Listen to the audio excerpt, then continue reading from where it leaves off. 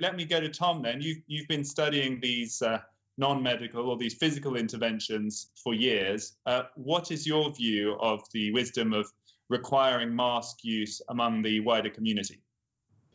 Specifically on masks, there is no evidence that masks, aside from people who are exposed in frontline, so healthcare workers, that masks actually make any difference. But that is extraordinary in its own. But what is even more extraordinary is that what I'm describing is uncertainty. We don't know whether these things make any difference. We don't know whether they make any difference by the type of agent that we're looking at. We don't know whether the materials or anything like that, the way they're fastened, the length of use, and so on, make any difference. These are non-healthcare worker settings, okay? So what does science usually do when there is uncertainty? Well, science deals with uncertainty by doing experiments like Carl described, randomized controlled trials. Now, the time for the randomized controlled trials was in February, in March, in April. No longer now, because the viral circulation is low, and we would need huge numbers of enrollees to show to know for certain whether there was any difference with mask wearing. On masks, though, I have seen studies that have been widely shared on social media that investigate on the kind of physical level how much a mask can reduce the spread of particles, and there is evidence that masks work in that setting, isn't there? Even though there may not be evidence of the kind of sort of controlled sample style. Freddie, we're dealing with some of the most slippery customers in the market, respiratory viruses. It's not just a question of the bug and the person, it's also the setting, which is why all these laboratory-based experiments with plumes, for instance, there are studies looking at the plume of droplets coming out of mask A versus mask B and so on, have to be treated with extreme care.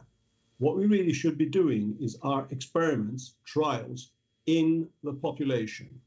And we have to do them when there's virus circulating. But isn't it a matter of common sense at all? I mean, do you believe that wearing a face covering reduces the amount that a respiratory virus can be transmitted, even though you may not have a population-wide study to prove it? The problem with that particular belief is that the one arm of a randomized controlled trial, which was published in 2015, so one section of the people who took part in the study in Southeast Asia wore cloth masks. Okay, and they found that these cloth masks not only didn't work, but actually probably saliva and secretions and the wetness made them more permeable to incoming agents. So what I'm describing really is complete uncertainty. From 24th of July in the UK, it's going to be mandatory to wear masks in shops. It sounds, would I be right in saying that you don't think that sounds like a necessary or wise step? Or? Well, look, the job of evidence-based medicine is to inform decision, not to be the decision. And this is an incredibly important point that I think a lot of people don't get when you're actually in healthcare and actually they're making decisions. So both Tom has been a general practitioner and at the weekends, I still work as an urgent care GP.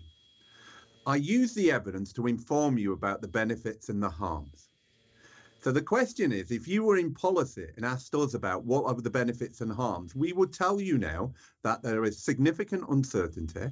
Any evidence that you bring to the table will be mechanistic, will be weak observational evidence, which has been shown over decades to have flaws. So by all means, people can wear masks or not wear masks. Policy can make the decision, but what they can't do is say it's an evidence-based decision.